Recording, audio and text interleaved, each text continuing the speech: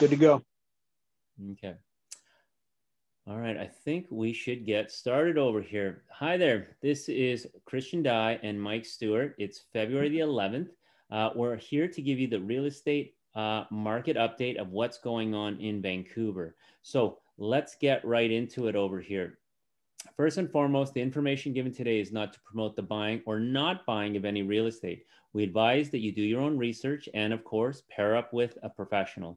So, a quick market update, some stats review over here. What's going on in the Lower Mainland in Vancouver? Well, January 2021 listings were up 86% from December, 1 month prior. So this is 15.7% higher than January in 2020. So it is going to be a busy year, and we're already off and running to a strong start. So now remember what we've sort of mentioned if you listened to us before. Analysts predict sales price would be trending downward when sales to listings ratio is below a 12%. And usually when the sales to listing ratio is above a 20%, that means that it's showing that prices are trending upward. So let's see what happened in November. We had detached homes at 27.9, townhomes at 40.1, condos at 23.9. December, the numbers went up, 35.2, 50.4, and then 33.1.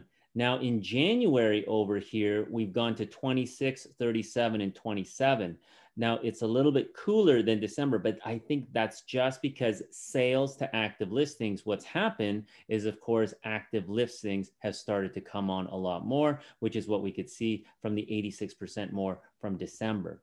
So there's no signs of prices going down. I cannot see that at all, but we do see that there are more listings coming on the market, which is a good thing. There's more options for people who, of course, want to buy. And there's a little bit more confidence for those who want to sell, because now they'll have something that they'll be able to buy. The other stat that I'd like to show over here is from the Real Estate Board of Greater Vancouver. This was provided for me by Mike. If you are interested in getting a copy of the full report of this, then I encourage that you connect with Mike at the end of the webinar over here, and I will give you his email. But a couple of things that I wanted to highlight over here, and one of them is the 1 year change average, the 1 year change average. And what we're going to notice about this 1 year change average is that all of the numbers are positive. All of the numbers are positive. And it helps us to show over here that the numbers are really trending up over here as compared to last year. Now, if you take a look at the 3 year, in some areas it was almost flat, 1%, 3.6, even a negative 2%. But that's because if we were to draw a straight line, we really seem to peak around that 2017, 2018 area. And now, of course, we're in this pocket where we're reaching those peak prices again, if not surpassing it. Mike, did you want to comment over here on any of the numbers? Yeah, no, it's interesting what's happening right now. We've seen a real sea change in the market that is beginning to be seen in the stats. The one thing to keep in mind when you're using stats to look at the market, it's very much like using a rear view mirror, your rear view mirror to drive your car. Okay. So you know what's behind you, you know what's happened, but you don't really know, you can't look far down the highway ahead of you because, my crystal ball is as good as your crystal ball, as anybody else's crystal ball that's on this. But, like myself, I can see what's actually happening right in front of the car, which is what's going on in the market now. And what we're seeing in the market now is things are very active, but it is somewhat uneven. Certain markets are on fire and certain markets are relatively soft. Single family houses in the city of Vancouver are extremely hot. East Vancouver in particular, more so than the west side, because there's a broader audience of people who can afford.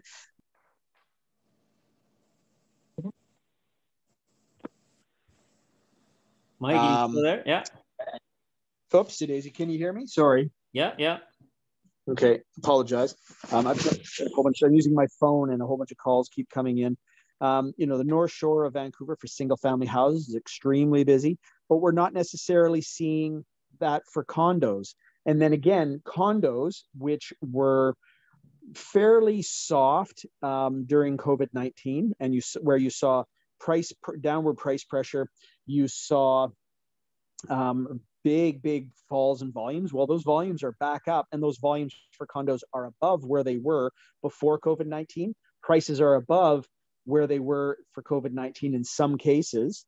But now what we're seeing, particularly for larger properties that are condos or attached houses that are, as a referred to in the stats package, you're starting to see significant upward pressure. You're starting to see multiple offers on, properties that are priced well, presented well, easy to show, and they're selling very, very quickly. So, yeah, like over here. Let him finish first. He's doing a presentation right now. He can't. Oh. I think one of the things to highlight over here is I want to do a comparison against single family detached houses as compared to some condos. If you take a look at the 1 year change in Greater Vancouver, sort of as an overall 1 year change of almost 11%. My neck of the woods, North Vancouver, 12%. Port Moody, 14.5% on these single detached houses, which are, like you said, hot as hell. If I compare the same thing on the apartment over here, Greater Vancouver, 2.2%, North Van, 5.9%, Port Moody, 2.9%. We notice that it's across the board less. As you said, there are some things that are really, really hot and some things that they're just not as hot right now. So, one of my questions to you, Mike, is do you think that this is an opportunity in these prices, essentially in the condo market, or do you think that maybe there's a reason why they haven't gone up that much? What's your opinion there? Yeah, I think there's absolutely an opportunity right now with condos. Because of COVID-19, everybody wants larger spaces, bigger spaces so they can work from home. But I don't think people are going to work from home forever. And I think people are going to want to be in urban high density neighborhoods once the vaccine is widely distributed and everybody has it. Because people are going to get sick of being by themselves. There's a lot of people who are struggling with mental health and isolation right now. And a lot of what keeps people from struggling with that is the community feeling and the friendship bonds and the companionship that they get from going into the office or going into work. And a lot of people are not happy about working at home. So I think you're going to see people wanting to live in condos again, by either renting or buying throughout the region, and are going to be less excited about large, sort of further out isolated properties because, they want to get into the office. And I think a lot of employers are going to change their tune because a lot of employers are going to want to have their employees come in and work, because I would argue, and from what I've read, businesses and institutions do best when you have people close together who are able to interact quickly and efficiently in ways where you can see body language and understand what people are getting at, which I don't think you can get from a Zoom meeting. Yeah. So I think you're going to definitely see upward pressure on price when condos come back.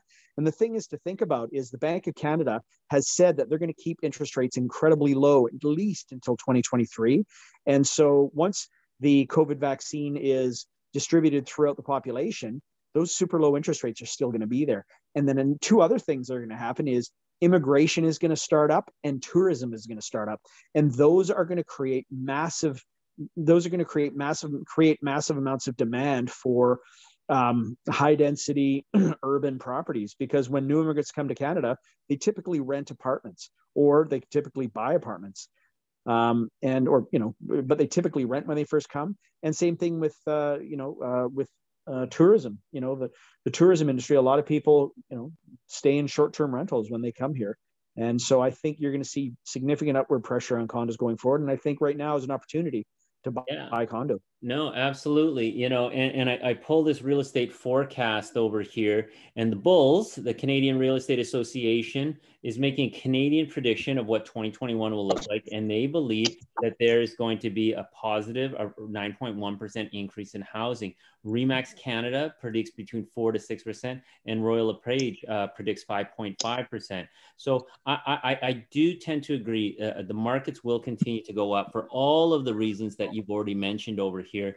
It just sort of puts us in an interesting position right now as to, what we think is happening and what we think is going to go on over here. So I think one of the things that I want to ask you over here is that you and your team, of course, are dealing with buyers and sellers consistently, which is why we do a monthly update, because things change so quickly. Every single month, something has been different from November, December, January, and then, of course, now over here. Tell me the changes that you're seeing, even changes you're seeing from just 1 month ago. Yeah, there was an interesting meme that was shared on social, and it had two pictures of a Barbie doll. One of them was, it said it was the type of realtors in the current market we're in. And the one Barbie doll on the left was buyer's agent, and she looked like perfectly groomed Barbie doll. And then on the right, it said buyer's agent, and she had a black eye. She had a face mask. Her hair was askew.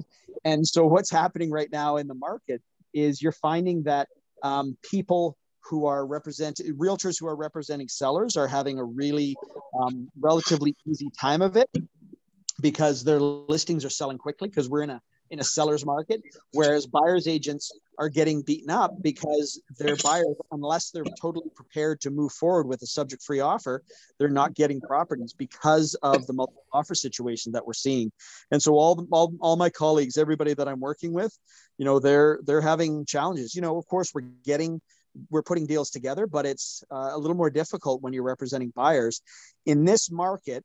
Particularly when you're looking for single family houses, larger condos, and properties that are really in demand, you need to do your due diligence beforehand. So first and foremost, you need to get in touch with your mortgage broker. You've got to get your mortgage broker all the paperwork that they need so that you can put in a subject-free offer. If you want to buy a property, typically, if it's competitive, you want to do your home inspection beforehand. You want to get those documents read so you can submit a subject-free offer. What I mean and what a subject-free offer is, you don't typically, what we do is we get an accepted offer, and then you have 7 days after which to get your financing, get your home inspection, read the documents, or if it's a single family house, do an oil tank scan, that kind of stuff. For single family houses in a lot of areas and condos in many areas, you've got to do all that stuff first and then submit your offer subject free. So, that's the thing in this market you need to do. Yeah, one of the things I just sort of was thinking about an opportunity. I'm always thinking about opportunities over here. It's an ugly time to be. It's essentially an ugly time to be a buyer that needs to buy, like someone who sold their place 2 months ago and now needs to buy a place, but all of a sudden there's this frenzy over here. So I feel for those people, because they got to go in pretty hot and heavy. And it seems like the market is going up. Like the numbers that I've seen, it looks like it just in 1 month, the things that are selling for significantly more because of this over asking environment. I was hearing crazy numbers, 50, 100K over asking, but I'm wondering, is there an opportunity over here for someone who perhaps, is there an opportunity perhaps for someone who is downsizing and has that house and then wants to go into a condo potentially, like, retiree parents or something of that sort? Yeah, well, you know what? There is an opportunity with, especially if you're downsizing, if you've got a single family house in a very hot area, buying first and then selling after can often be a very good way to dramatically increase your equity. Now, consider this. And if you're going to take this course of action, make sure you consult with a realtor before you do this, because there is an element of risk to this. Okay. So, and I've done this myself. And what I have done in the past is, in a rapidly rising market, what I did was I bought first. Okay. And the market that I was in was rising dramatically. It was about 20% a year. And so I bought 20% per month. Was it 20% per year or per month? It was about 20% per year, but the price points were quite high. Yeah. Several $1 million. So it was, almost $100,000 a year. Oh, sorry, $100,000 a month. A month. For an extended period during this year. Yeah. And so I bought a property first, and then I got my house ready to sell, and then I sold it. And basically I made about a $400,000 to $500,000 gain by waiting to sell my house, because the price of properties was going up so quickly where I was. So in a market that's rising quickly, a way to deal with this is to buy first. Make sure you speak to your financial planner, your mortgage broker, your accountant to make sure that this is a sustainable and low risk course of action. But buying first or buying a pre-sale in a rising market can be a very good way to do well in real estate. People, often think they'll sell first and then buy, but often buying first and then selling after can work. Consider this. So you have a single family house that's worth $2 and you want to buy a condo that's worth $1, but your single family house is going up by 20% per year. You could potentially buy a condo now for $1, okay? And then wait for your single family house for a year to go up by 20%, so that in a year's time, your single family house is worth actually $2.40. Okay. So you actually get a 40-cent gain, rather than if you sell your house right away for $2 and buy a condo for $1, you miss out on that gain. But again, very high risk. So make sure if you're thinking about this course of action, consult with your realtor, consult with your mortgage broker, consult with your financial planner, consult with your accountant. Yeah, okay? You definitely need a financial team if you're going to do something like that, just because of the bridge financing, the high cost of it. But maybe that's for another topic. Tell me this: what areas do you sort of find that maybe are some deals or some areas that you sort of think are undervalued, but it won't be for long, and people can kind of scoop up a decent deal over there? It's getting challenging to find all that. Because interest rates are so incredibly low. Like I've mentioned before, you can get a variable rate mortgage that's insured for 0.99%, which is amazing, or a 5-year fixed rate mortgage. I've seen myself 1.59, but I've heard 1.49 and I've heard 1.39. So, the real deals, if you're aggressive and you're an investor, would be assignments of contract, which are very difficult for people to sell, and you can get value with those. I myself have an accepted offer on an assignment of contract. We're waiting for developer permission, and I've got a very good deal on it, but I hope I get developer permission. I may not. Another thing to look at would be condos that are maybe a little dated, but in a very good building, particularly in the downtown core, the West End, that kind of thing. Those are really quite good value. For single family houses right now, pretty much everything that's single family house across the region is a strong seller's market. So that's very challenging right there. It's mostly in condos. Mostly in condos. Would you say that it's a good time to upgrade? Or would you say, because I guess the big challenge is that if you sell your place and it's your primary resident, you still got to move somewhere else. Would you say that a person who might want to consider that is the person thinking of upgrading, or think it wouldn't make sense to make a lateral move, I would assume. But would you say that if you're going to do that in this market, you would do that if you were upgrading, or would you say that if you're downgrading?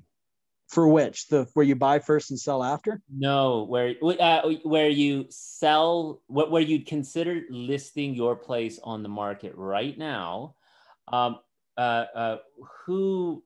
Which type of person would it benefit the most? And would you buy first and then sell, or sell first and then buy? Well, what I'm telling people who are looking to sell right now is start looking for something to buy now, because basically, if you're buying and selling, it's kind of a wash if you're buying something, if you're making a lateral move and you're buying the same thing. In a market like this, it's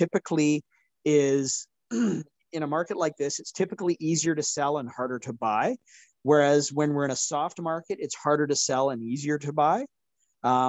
So right now, what I'm telling people is, if you're looking to sell and you want to buy something else, no matter what it is, make sure you go and look at what's available for what you want to buy, so that you can get what you want when you sell. Because the last thing you want to have happen to you is that you sell your property and then you can't find something to buy and you're sitting in cash.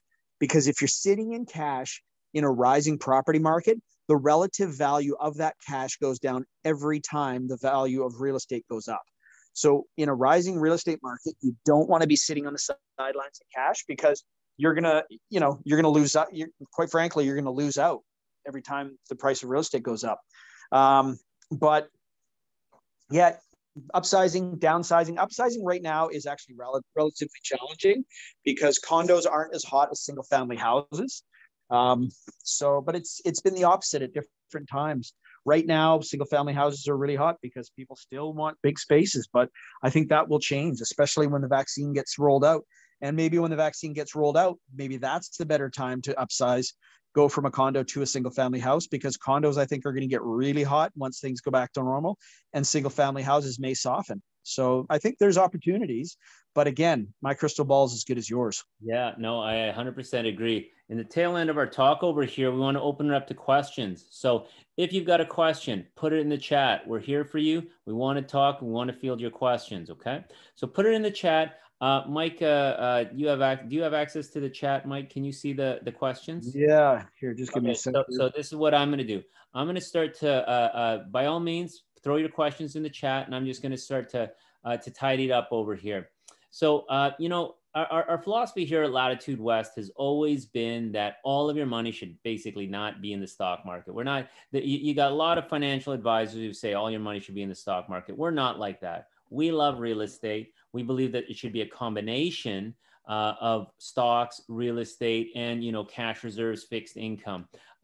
If you're incorporated, there's even more opportunities over here. I'll give you a case example that I've given before of the types of clients that might have a question. Some newly married couple, let's say they both have condos, they want to start a family and upgrade their home. And what are their options over here? They can sell both of their condos and upgrade. They can keep both and try to save up as a down payment on their own.